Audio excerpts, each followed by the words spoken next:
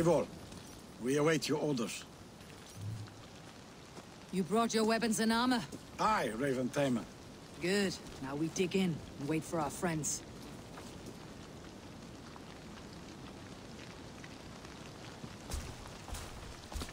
Well met, old friend.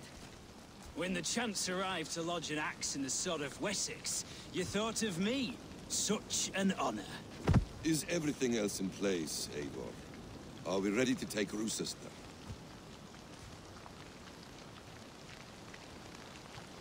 Rally our army. We will drag this mouse from his hole.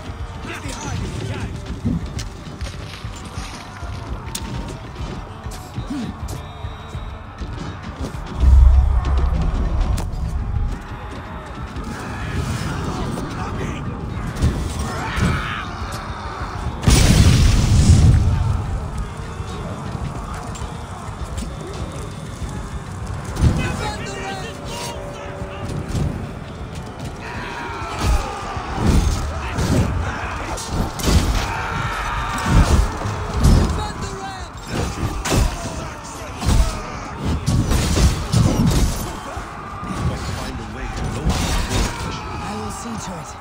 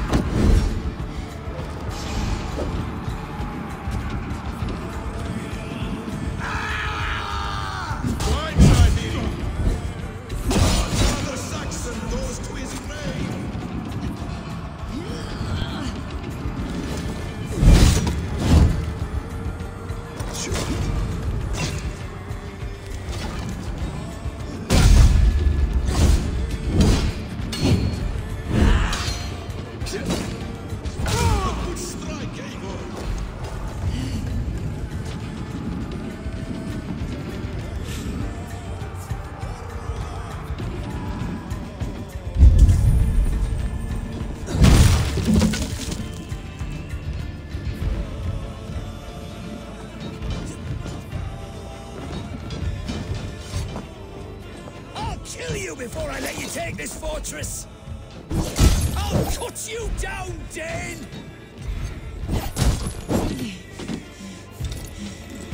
Rue sister will not fall to you, rabid pack of mongrels!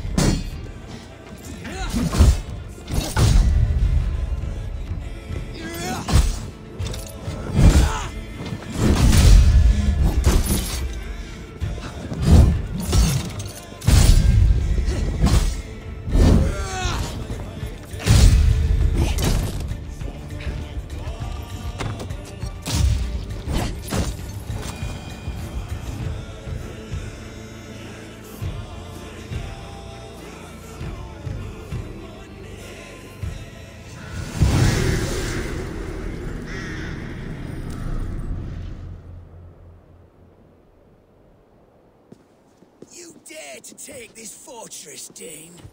Alfred's army will smear your innards across the battlements. We're not here for stone and sand, Thane Tedmund. I shit on you! You and your toy gods! I will not bow to you like some puppet's lord! I would rather die! How much will your king pay us to keep your sniveling head upon your neck? An army marches upon us from the south. A holy man from St. Hadrian's Priory, backed by a field.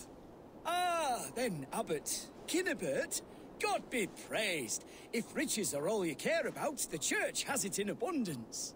If the terms are fair, you'll have your freedom. A chest or two of silver for a shit-stained sewer rat. Stay quiet, or I'll not be able to stop my friend from slitting your throat. Ah! Watch yourself, heathen. You handle me too roughly.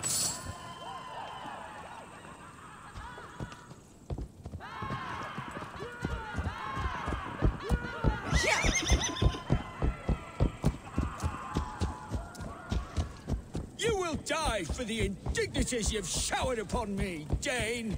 I mean no offense, Thane. You're only a hefty ransom to me, nothing more.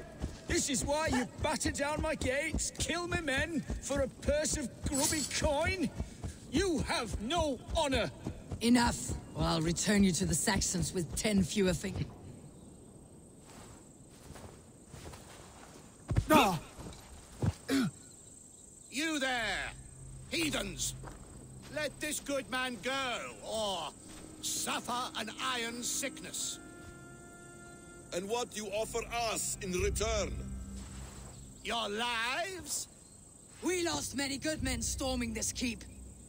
It will not be in vain, Christ's slave. 20 chests of silver.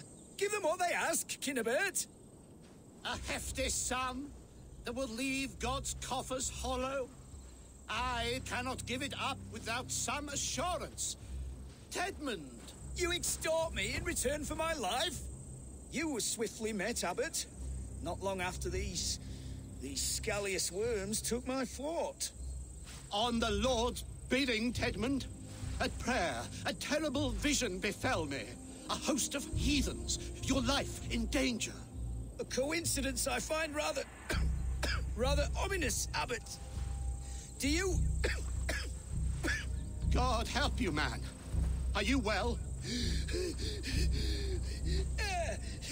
I need air!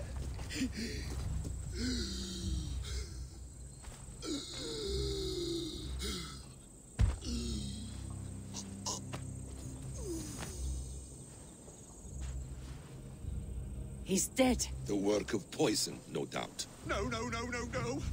Rouse the man. He cannot be dead. He must not be dead. Poison? How does the man die of poison in our arms? Many great kings and paranoids have carried poison in times of war, as an alternative to capture and ransom. A catastrophe. Alfred will choose another and... By the saints! Alfred! How will I explain this to the king?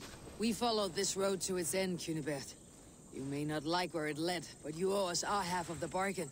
You shall have your paladin. I need a day. Return to my abbey tomorrow, and you shall... Oh dear. These delays are grinding at my bones. We should abandon Cunibert, find Fulke ourselves. Peace, Eivor. Speak with Giedrich and relieve him of his oath. I'll meet you at Cunebert's Abbey.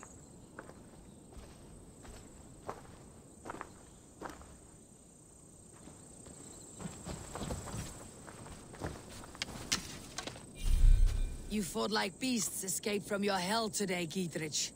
Your oath to me is fulfilled. It was good to stand shoulder to shoulder with you against the pox dogs of Wessex. May our friendship endure. This tanglebriar of Christians and lords means nothing to me. I'm here for Sigurd. I understand.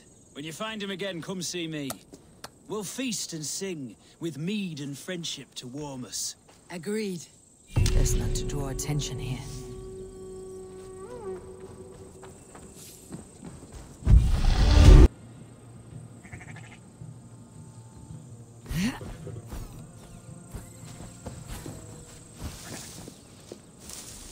I would say well met, brother, but I cannot shake off the needle itch of dread. Is something wrong? I followed the abbot here, kept him in my sight. But the monks, his servants, I have seen nothing of them. Dead. I do not think so. But there is no good here in this grave hush. And where is the abbot now? In his quarters. Come, and be on your guard. Does this have the stench of betrayal to you, brother? Why would the godly shepherd ally with the heretic? Kinnebed is a man who craves power and position. With Tedman dead, he must find it somewhere else. There is truth in that. Keep your eyes and blade sharp.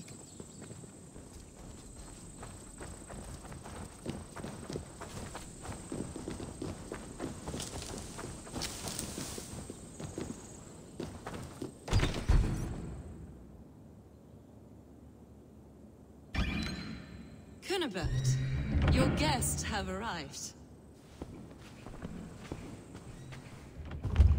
Come. Supper's ready. The dear abbot sent me a warm invitation, said my friends were eager to meet with me. It's early for supper, I know. But Kinnebed's ale goes so well with roasted lamb and cinnamon blueberry peas. I couldn't resist. Where is my brother? Is he not here? Mon Dieu, I never told him. Kill her, and we'll never find Sigurd. Sit, Eivor. Eat. And let me tell you the tale of a man who talks with gods. You mock me. I have killed for much less. Of course you have. Isn't that the way of this ugly world? We cull the sheep and thin the flock as we see fit, you and I.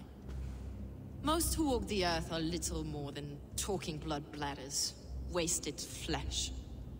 But not Sigurd. Sigurd is something else. Sigurd has been touched. He is deified. The gods, they speak through him. You lured him in with that lie. Your words are bile and blight. You should have listened, Eivor. I tried to tell you.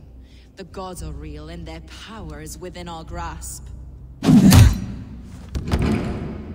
You will never find him. Not till I have had my fill. To old friends.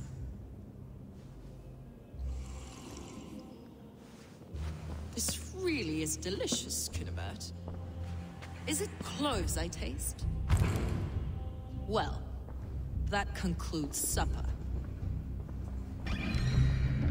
Kill them, and bring their bodies to my sanctum in Canterbury.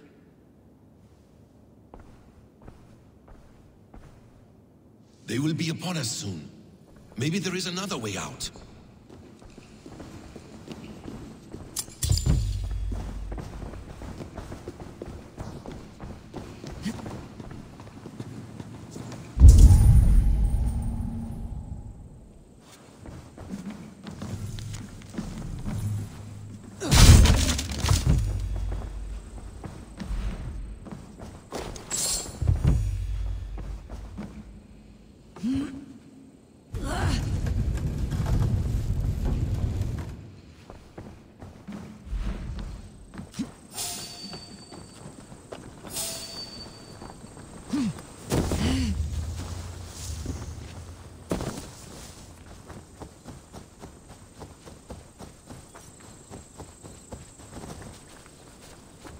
Fulke let slip that her sanctum is at Canterbury. She did. And with no cause. I'd approach the place with caution.